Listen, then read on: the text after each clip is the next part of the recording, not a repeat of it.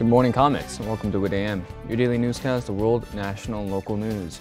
We also have entertainment, sports, campus events, and your daily weather outlook. I'm Cesar Carball. Control of Congress still hangs on the balance of several House and Senate races remain too close to calm. Republicans racked up wins on Tuesday, but fell short of a decisive red wave that many analysts predicted. Senate races are still being tabulated in Arizona and Nevada, while December runoff will decide the winner in Georgia.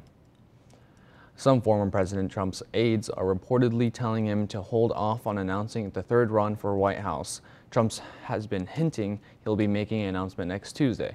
One former advisor who was at the Mar-a-Lago Tuesday night, Trump said that he'll wait until after Georgia Senate runoff election next month. The Speaker of the House admits that midterm elections may change conversation about climate change. Republicans could retake the House while control of the Senate is still in the open question of speaking in Egypt. California Democrat Nancy Pelosi noted that opposition in the GOP climate investments in the Inflation Reduction Act. However, she said that she's confident that the children of the Republicans will teach their parents about urgency and acting on climate. 3 Iowa counties are starting their election recounts today. Dallas, Des Moines, Warren counties are starting their ballot recounts today.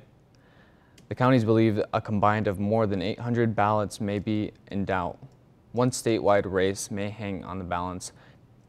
Democrat incumbent State Auditor Rob Sand leads Republican Todd Halber by a third of a percent. Iowa voter turnout for this year's midterm election comes close to a record. Iowa Secretary of State Paul Pat says 1,220,000 Iowans cast ballots in Tuesday's election. The second highest ever for midterm election is 2018's election is still tops more than 1.3 million. Pat says every county is doing post-election audits and randomly selected precincts to help ensure the integrity of the vote. He says the governor's race and constitutional amendment ballot will also be audited. When we come back, we'll take a look at your WIT TV, weather, sports, and entertainment. Stay with us.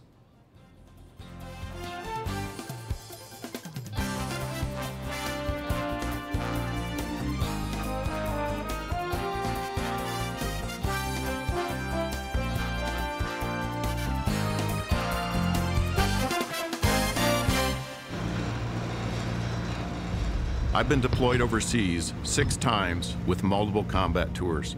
I have had a bounty placed on my head by insurgent forces. I haven't missed a day, a beat, in my career. I haven't been in the hospital since the day I was born.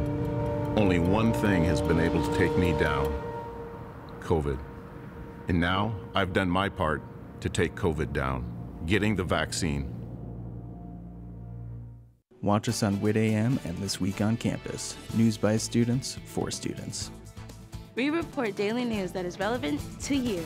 Students can count on WITam Monday through Thursday for your morning news and This Week on Campus every Friday. My name is Tostani Hikioya, and I will keep you up to date on weekly campus events and information.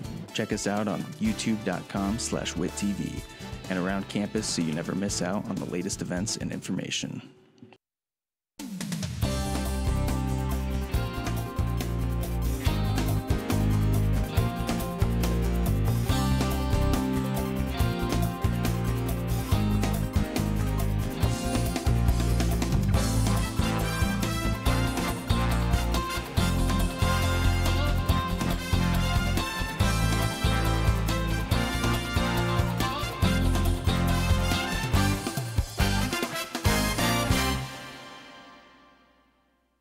Welcome back. In sports news, both men's and women's basketball teams for Iowa and Iowa State opened the season with a win.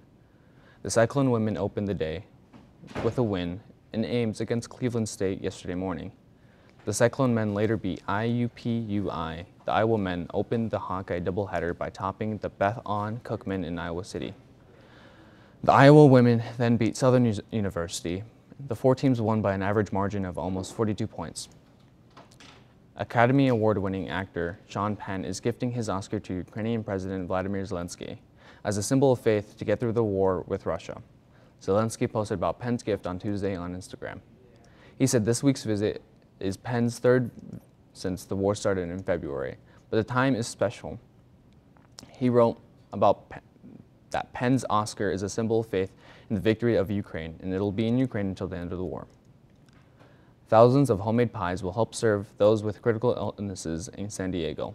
Volunteers will assemble and label 3,000 pie boxes this week, prepping its 18th annual Mama's Pie Thanksgiving Bake Sale.